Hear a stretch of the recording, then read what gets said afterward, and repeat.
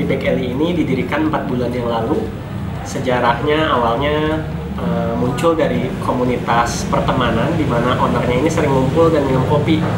Tapi sejalan berjalannya waktu, owner ini tidak menemukan satu tempat di mana ada yang menyediakan kopi enak dan makanan enak. Maka dari situlah muncul satu ide, kenapa nggak bikin satu kafe atau restoran yang menyediakan kopi dan makanan enak.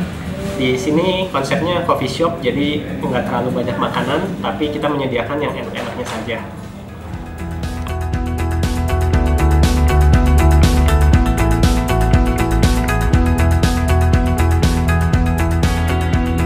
Nama Back Alley sendiri muncul dari lokasi kafe kami, di mana berada di belakang Jalan Pajajaran.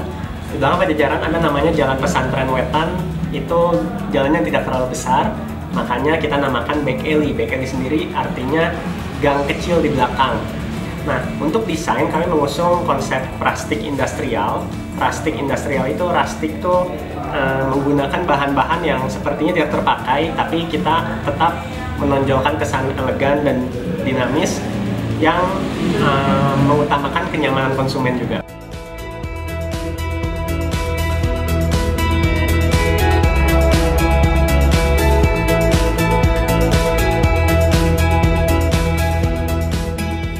Base menu di sini kita ada ribsnya ada dua macam, ada 250 gram sama ada 500 gram. Base coffee di sini kita ada manual brewing, ada ice blended sama coffee, hot coffee. Terus yang bestsellernya kita ada ice caramel macchiato, terus ada bottle cold drip sama cold drip tea. Terus dari kualitinya kita pakai kopinya yang lokal, gak kalah juaranya sama yang luar-luar lah.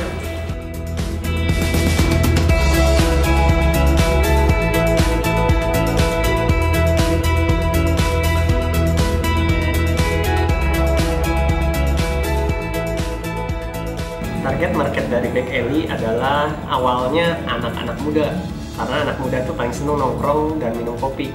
Tapi berjalan dengan waktu, banyak keluarga-keluarga yang datang gitu. Memang visi dari pemilik Back Alley ini adalah memberkati Bandung melalui makanan, kopi, dan komunitas yang sehat, seperti itu.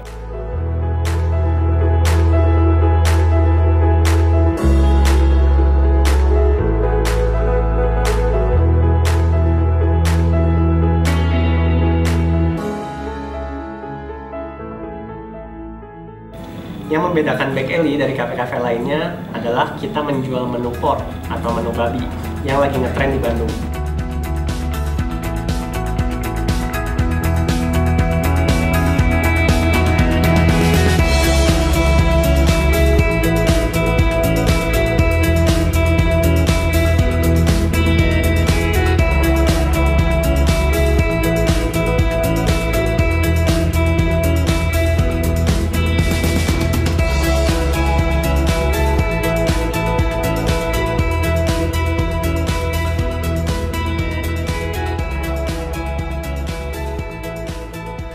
Selain itu, kita menawarkan juga suasana yang homey, santai, di mana teman-teman kalau misalnya datang ke tempat kami bisa ngobrol sama baristanya, sama ownernya.